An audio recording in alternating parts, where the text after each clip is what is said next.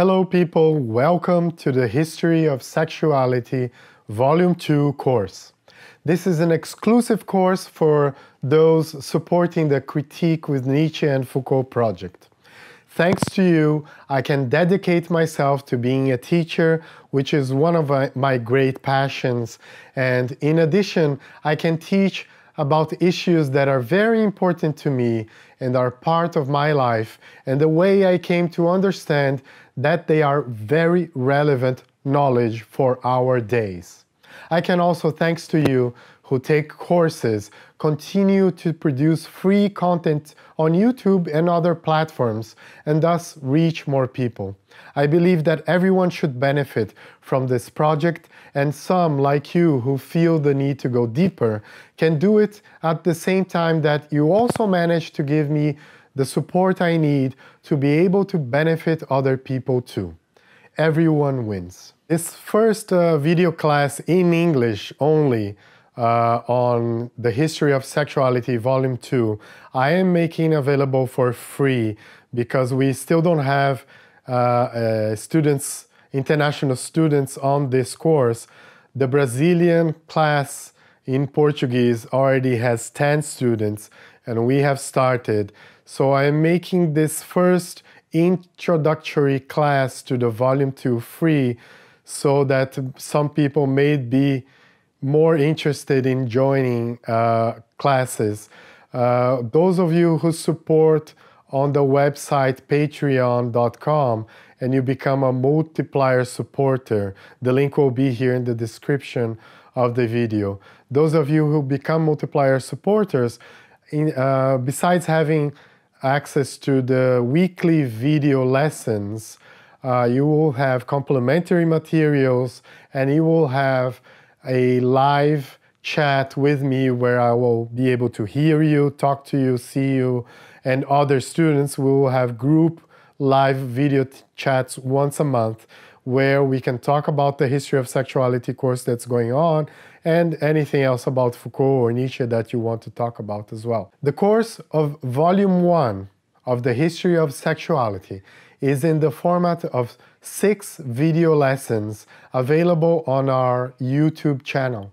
Here, in addition to video lessons, I will also make available to you complementary materials and also live meetings of students with me where you can ask questions and still see and hear each other and also talk to each other. In this way, everyone learns more because they learn novelties with each other. We are going to hold at least one online meeting every month just for you students who, as supporters of this project, allow me to donate more time and create more branches out of this. So I thank you immensely for entering into this journey with me, and suggestions are always welcome. Without further ado, let's start today's lesson on the introduction to the book History of Sexuality, Volume 2, The Use of Pleasure. First, some directives about the classes. It's important to note that I will always do a class that follows a very close reading of the books. This means that I try to stick to the maximum that I can to the order of the pages of the text, and I will rarely add another part that comes too much later in the text. So I follow the text proper most of the time. And of course, the class is a selection of excerpts from the text and comments I make to make some points clearer, those points that I believe are important. Reading, of course, is fundamental, and if you find points that I didn't touch upon or that you need to know more about, you can bring them to our live online meetings where I'll seek to answer your questions there. Right at the first sentence of the introduction, Foucault explains that the History of Sexuality series is being published much later than he thought, and he will explain why. I already mentioned this in Volume 1 video lessons, but now Foucault will detail where his study took him. He explains that he was not seeking to carry out a history of sexual behaviors or a history of sexual practices. Because that would be to realize a history of how some practices were born or changed, and it would also imply understanding that these practices would be univocal, would be objects identical to themselves, even with the passage of time, even with cultural change. A history of practices would have to cross very different times and cultures, and as if to understand these practices as objects in the most positivist and objectivist sense that can be given to the term object. As if the practices were eternal entities which preserved their identity no matter how much they changed.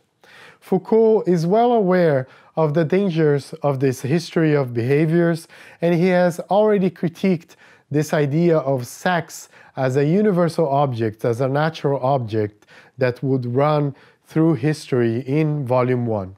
On the other hand, Foucault also says that he did not want to make a history of representations. A history of representations would also have to be based on sex as a universal. For representations, ideas about sex as the basis of a history would be the history of ideas, would be the history of changes in representations that happen, while the sex as an object would be the same. It would not change.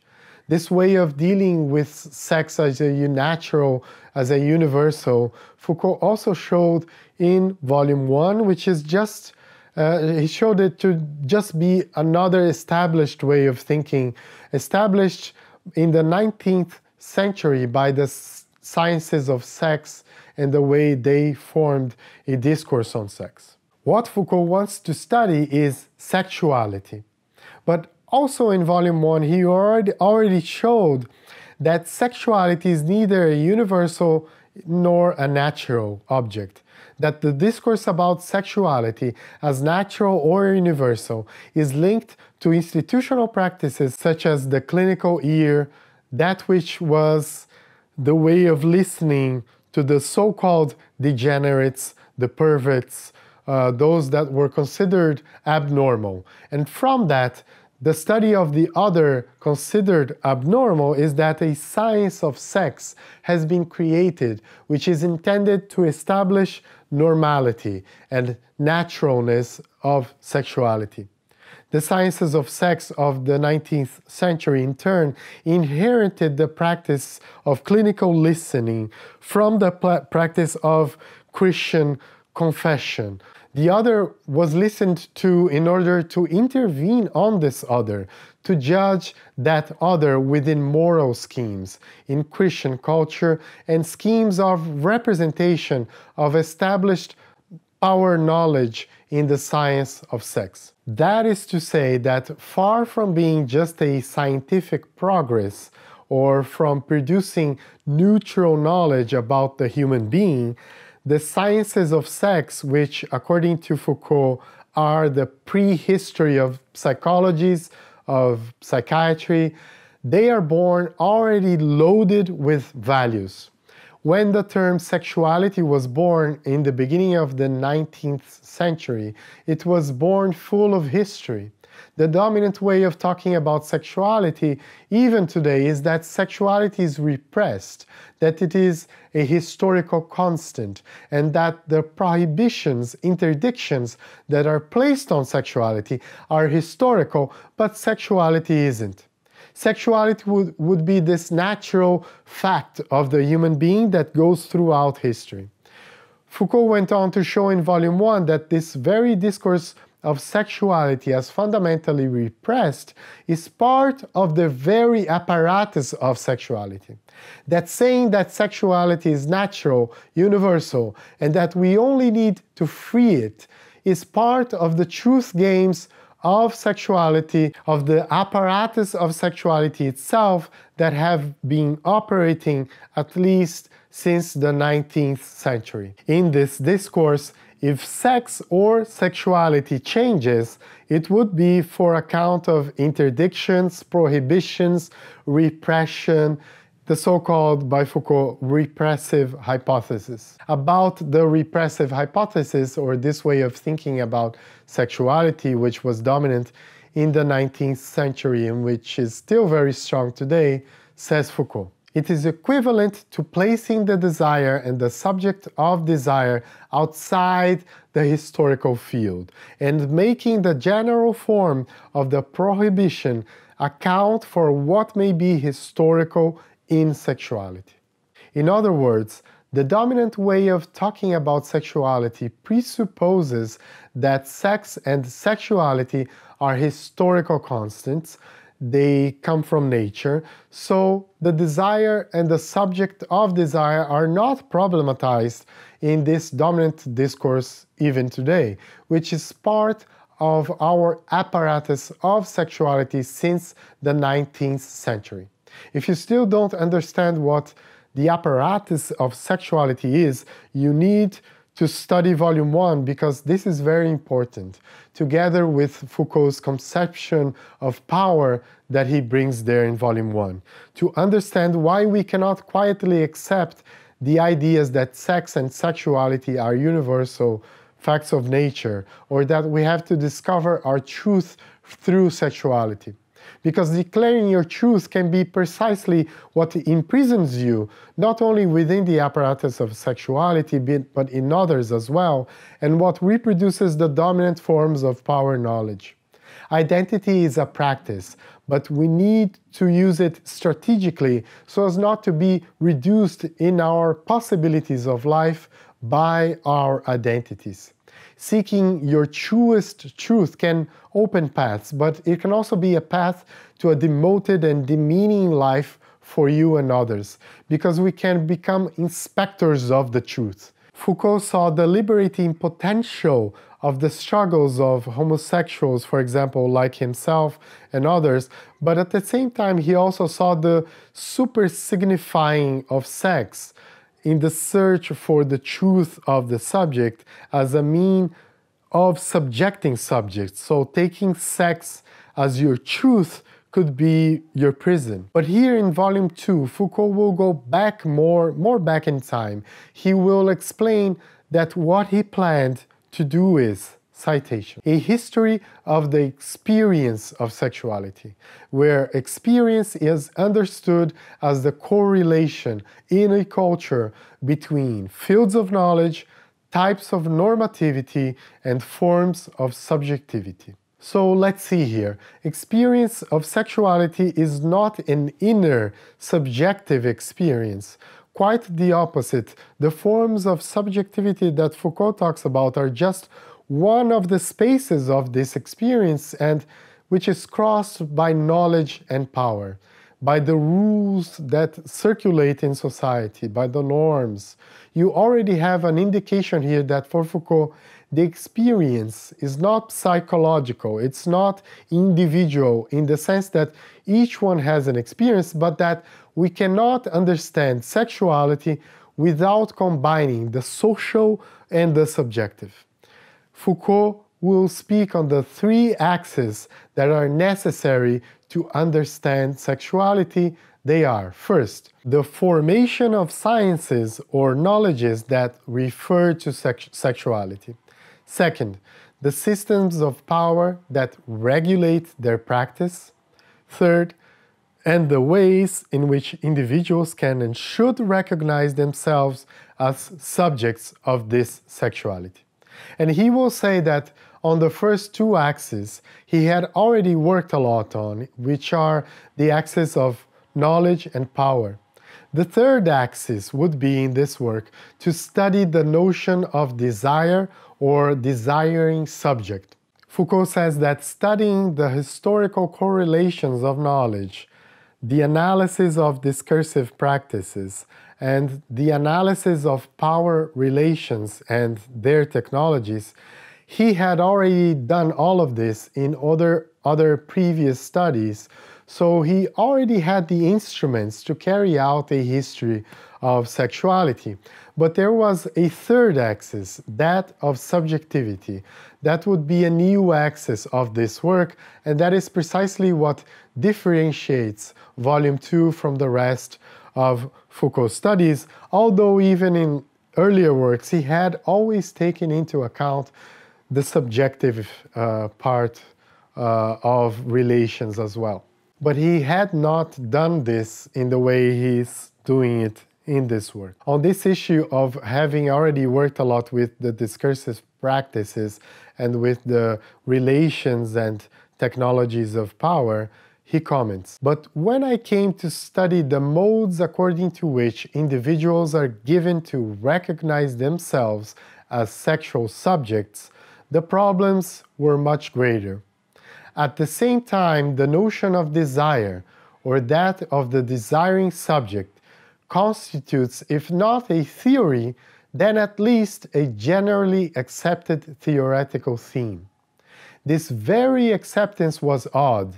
It was this same theme, in fact, or variants thereof, that was found not only at the very center of the traditional theory, but also in the conceptions that sought to detach themselves from it. It was this theme, too, that appeared to have been inherited in the 19th and 20th centuries from a long Christian tradition. While the experience of sexuality as a singular historical figure is perhaps quite distinct from the Christian experience of the flesh, both appear to be dominated by the principle of the desiring man. In any case, it seemed difficult to analyze the formation and development of the experience of sexuality from the 18th century without doing, in relation to desire and the desiring subject, a historical and critical work. In other words, without undertaking a genealogy. So here Foucault says he's making a genealogy. I'm not going to delve into what genealogy is here, because it would be a long discussion. About that, I made a video on the YouTube channel, and I will drop the link here for you. It's important to know that genealogy is not just a work on history, at least not in the sense that history receives in the scientific or pedagogical environment or in the legal environment. In other words, in the dominant means of understanding what history is as a univocal, as an indisputable fact, as a continuous history, as Foucault says. The genealogist makes a history of truth. So the truths about history itself, we can make a genealogy of them. There is no neutral point. There is no final genealogy. There is no last word, the complete and final history on any subject, because we have no access to reality except through language, knowledge, power, and our own subjectivity. It's from inside and not from outside reality that genealogy is made. To do genealogy is to be necessarily involved in the study you do. We don't accept that you can be totally objective, that everything is just, or that everything is just subjective, on the other hand. Neither one nor the other. In fact, being in a very close relation with your own training as a subject, scrutinizing your training as a subject is fundamental to becoming a good genealogist. As subjects formed within the Christian tradition, even if it's only the secular part of that tradition, we have a close relationship with this issue of desire and the subject of desire.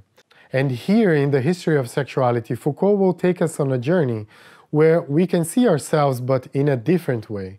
It's not leading us to see who we really are, but what happens when we say who we are and thereby making us think again about who we are and what we can be.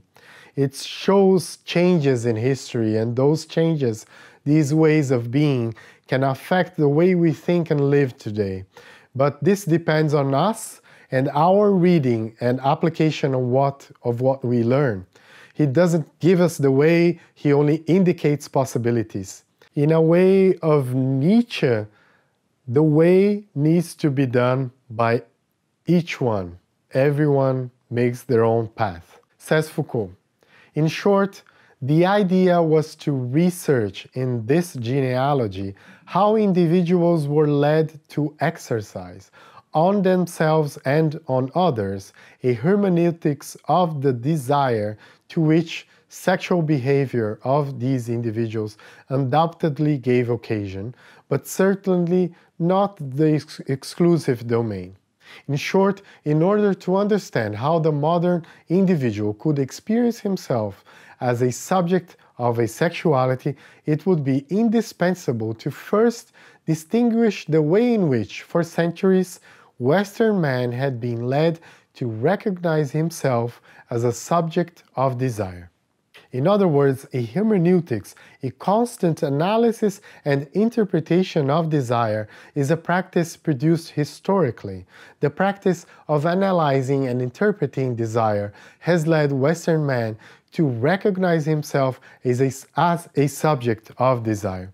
In other words, Foucault already makes it clear that there is nothing natural about being a subject of desire, that this subject had to be produced by a specific culture, and it is this genealogy that he will present to us as a chapter in the history of truth, a history of truth games. He will study the truth games and their relations with techniques of self or practices of self, the ways in which subjects constitute themselves as subjects are always in relation to truth games and relations of power. He will do this history of the subject or the subject of desire. The question that Foucault asks is, what were the truth games by which human beings came to see themselves as subjects of desire? In asking this question, Foucault does not pretend to have an objective answer. He makes it clear that his work is based on historical documents, but it's not the work of a historian. It's a work in the style of a philosophical essay. A philosophical essay aims to become an exercise, an asceticism, an exercise on oneself in the activity of thought, to try to think differently, to open thinking to new possibilities, and with that also to give new ways of living some possibility. And his way of understanding his work has everything to do with some philosophical practices which place the task of philosophy as the task of practicing a way of life and of reflection, of the exercise of ways of life, of a moral that is not only about rules and laws, but also about the way in which subjects behave before rules and laws, how they produce themselves where rules and laws don't come first, but rather a relation develops between themselves and these rules and laws. I quote Foucault again from the introduction. It seemed to me, therefore, that the question that ought to guide my inquiry was the following: how, why, and in what forms was sexuality constituted as a moral domain? Why is this ethical concern that was so persistent despite its varying forms and intensity? Why this problematization? But after all, this was the proper task of a history of thought as opposed to the history of behaviors or representations. To define the conditions in which human beings problematize what they are and what they do and the world in which they live. But in raising this very general question and in directing it to Greek and Greek-Latin culture, it occurred to me that this problematization was related to a set of practices that certainly had considerable importance in our societies. I am referring to what might be called the arts of existence. What I mean by the phrase are those intentional and voluntary actions by which men not only set themselves rules of conduct, but also seek to transform themselves, to change themselves in their singular being, and to make their life into an oeuvre that bears certain aesthetic values and meets certain stylistic criteria.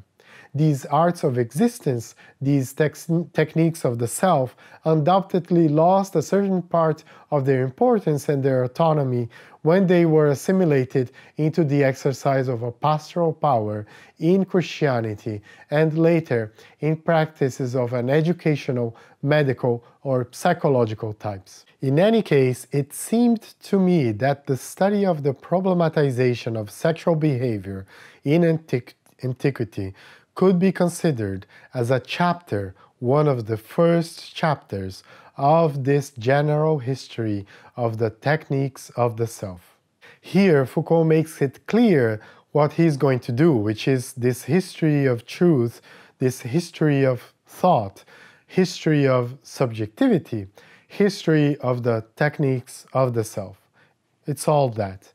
This opening to a history of subjectivity and truth, Nietzsche had already accomplished, but Foucault goes much further in the sense of detail in looking at specific times and cultures. Nietzsche looked only at his time and cast some looks of historicity where previously it was thought that there were essences like the subject or the truth. Foucault continues, I worked on this project whose goal is a history of truth.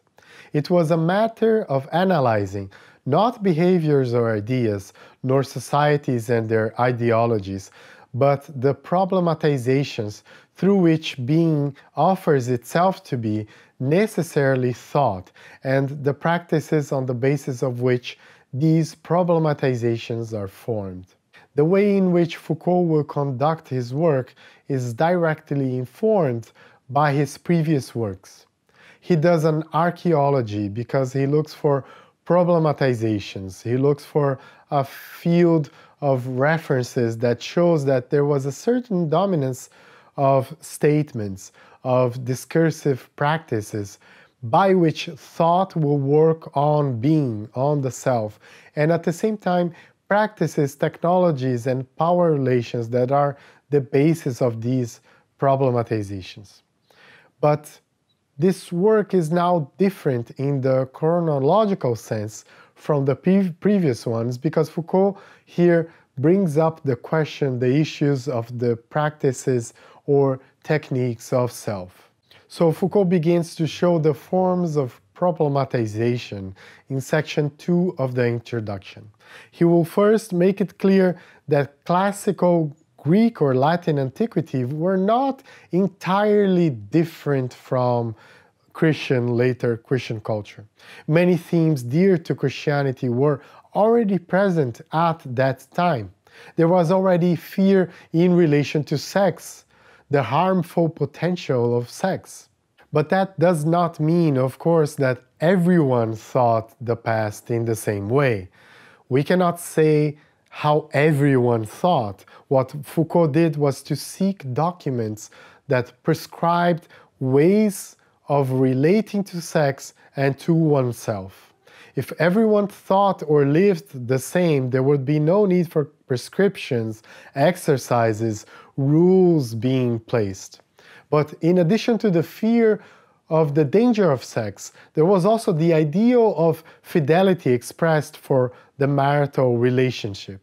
There was also a certain aversion to sexual behavior or the aesthetics of young men who related themselves to other young men. And we know that the term homosexual is from the 19th century only, so you know we already talked about this in volume 1. There were already certain forms of stigmatization of sexual behavior or gender in antiquity, and there was also the prescription of abstaining from sex. These 4 prescriptions or problematizations, however, worked in very different contexts from the current context, and they were practiced quite differently, as we will see in the chapters of the book. But there are different problematizations, different ways of problematizing the same themes that Christianity came to problematize as well, with different objectives, within different strategies. Foucault already gives examples in the introduction, but I will leave this to speak on these examples in the chapters when Foucault details them much better. He will show how the theme of the relation between sexual abstention and access to truth, how abstaining from sex would be a path to truth, how this changes from ancient Greeks to Christianity. You then have in history both continuity and discontinuity. But, says Foucault, it would be a mistake to infer that the sexual morality of Christianity and that of paganism form a continuity.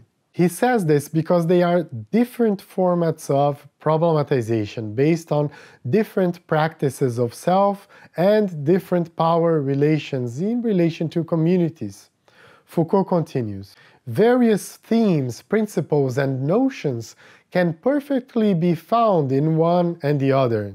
He means antiquity and Christianity. However, they do not have the same place and the same value in both. It's interesting to note here something that Foucault is going to do a lot in the entire history of sexuality. He describes problematizations, that is, the knowledges of classical antiquity, as well as its practices, and now and then in comparison to Christian knowledges and practices. But he does not necessarily mention Christianity all the time as his comparison. We can read Christianity or the West as comparison in various ways.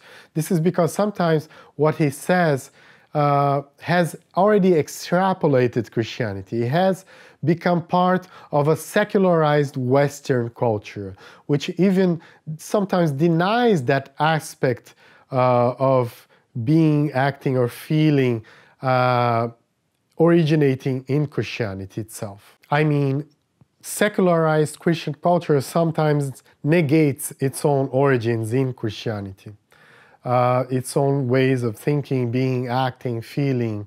Foucault is really making a genealogy here because his interest, in addition to realizing new possibilities of thought and ways of life for himself, is also to make us think with him about this. And so if in our cultural milieu Christianity is dominant as a cultural form, as a means in which we were socialized, again, even if in a culture of secularized Christianity, the comparisons he makes help us to see ourselves differently.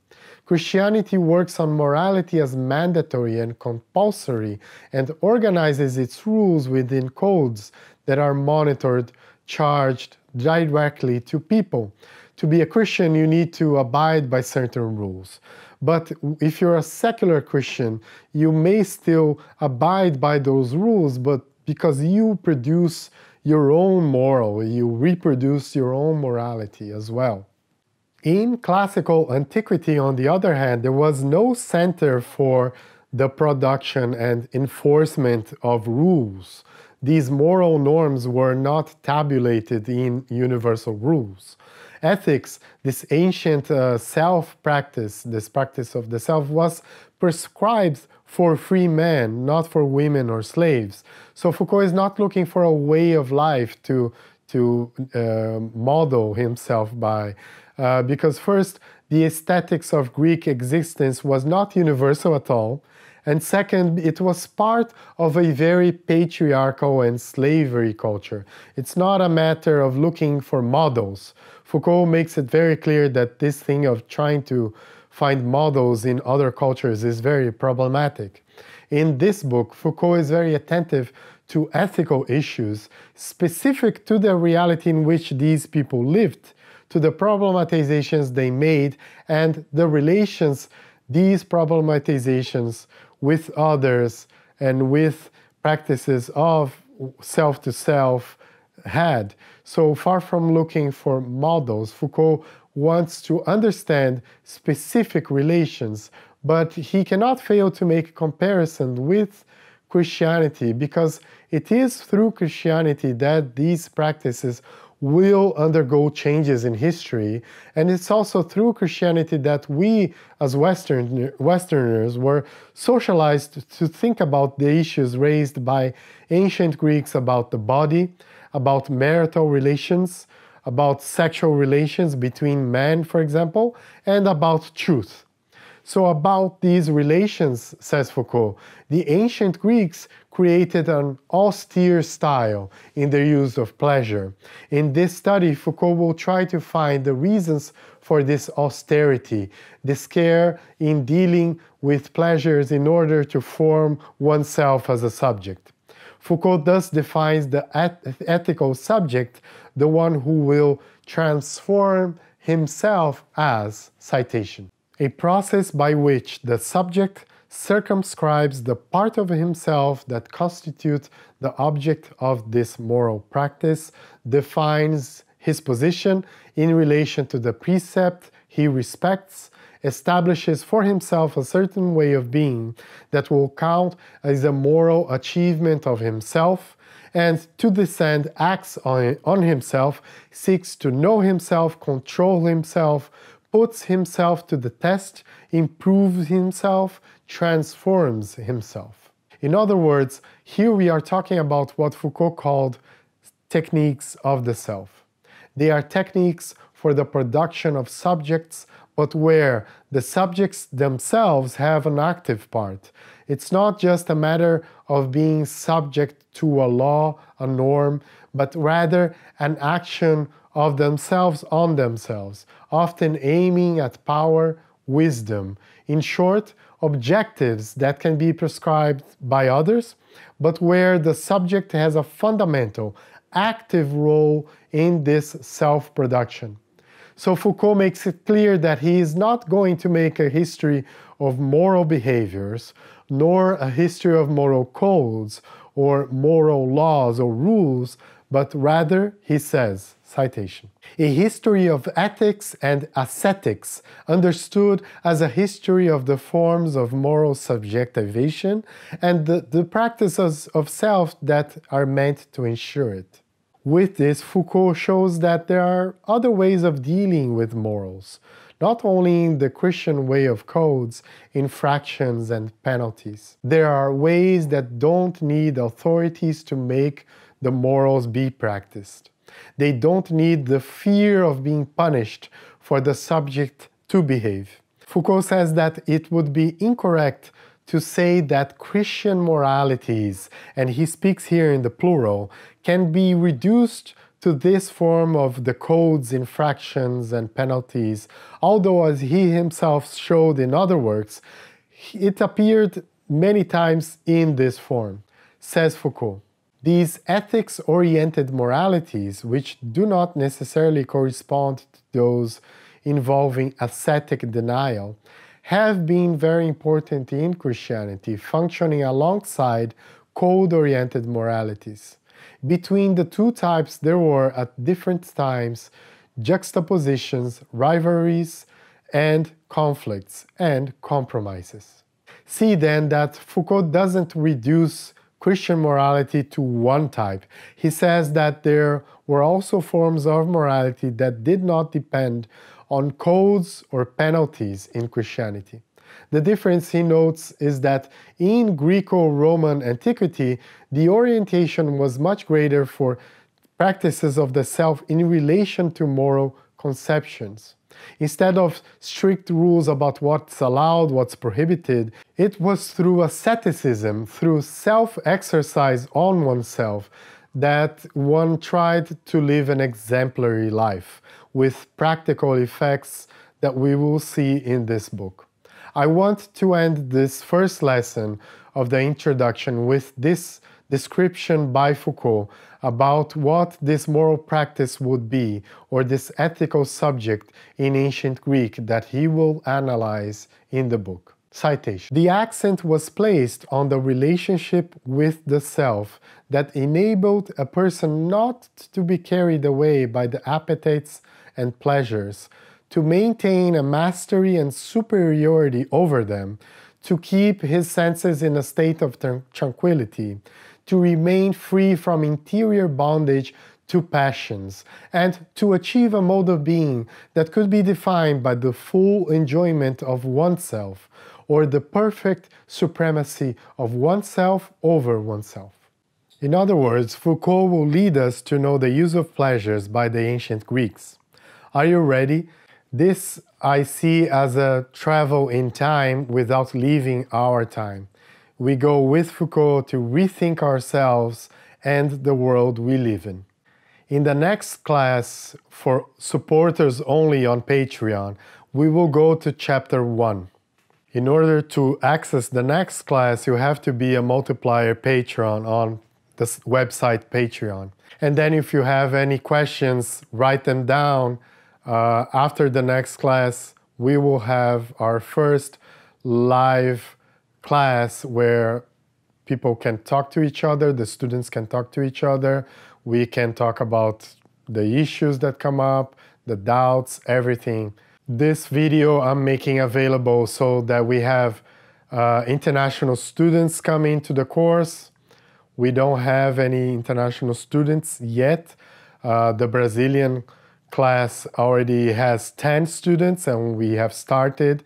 So I'm hoping that with this first free class, more people will join and we will have a first international class of the history of sexuality, and then we will have other courses like volume 3, 4, and courses on Nietzsche that the students will choose for later this year. So have a happy reading. I hope you subscribe to the channel. I hope you also become a Patreon on Patreon, and you're welcome to become my student. And have a happy reading, and see you next week.